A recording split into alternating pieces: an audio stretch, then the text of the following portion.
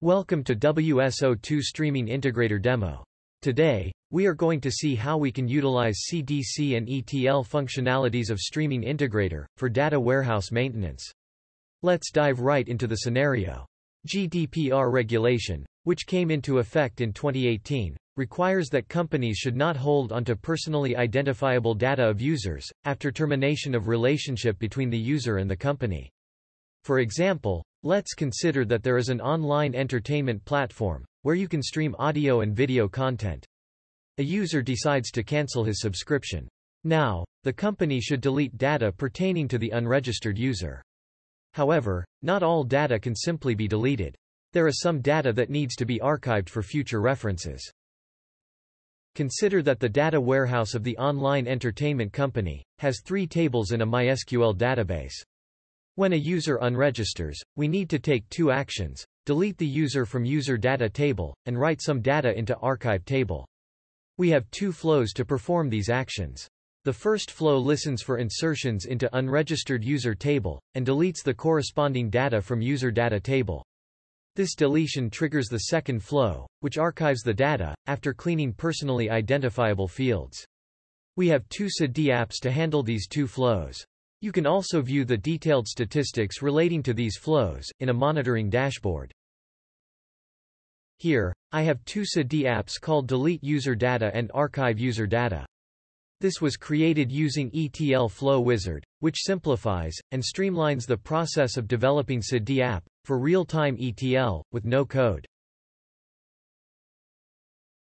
I have created a MySQL database called Production with the 3 tables. Data of registered users is stored in user data table.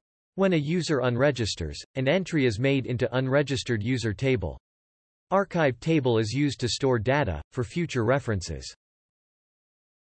There are 2 rows, corresponding to 2 users, Thomas Drayton and Jennifer Hill, in the user data table. Now the user Jennifer Hill decides to unregister. I will simulate this by inserting her user ID into unregistered user table. It should trigger the deletion flow, which in turn will trigger the archiving flow. To achieve this, we have a CDC source, which is listening to insertion events into unregistered user table. This inserts the events into unregistered user stream. Then, the event is used to delete data from user data table. In the second app, we have another CDC source, which listens for deletions in user data table, and inserts events into delete user stream. Then we have a flow for data cleaning, which removes sensitive data, and then archives it. From this developer tooling, we can directly hot deploy CD apps into Streaming Integrator server.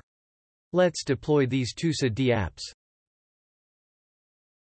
Now, let's simulate unregistering of Jennifer Hill.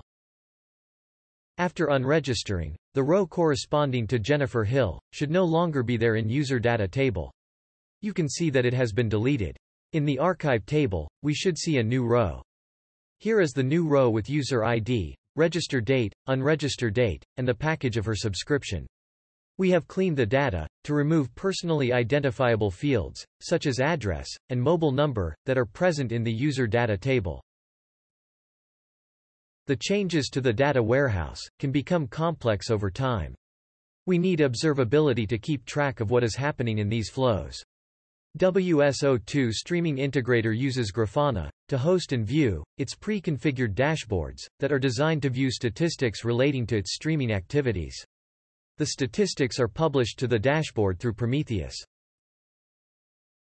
Now, we will simulate multiple unregisterings using a stored procedure, so that we can observe rich statistics. Let's call the procedure. This dashboard shows the overall statistics of the 2 flows. We can view granular statistics by visiting flow and table-specific dashboards. Let's go into Archive User Data. Here you can observe statistics specific to this flow. You can also view CDC and RDBMS statistics. Let's click User Data Table.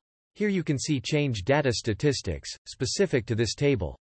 You can also see the time trend of the changes in this graph.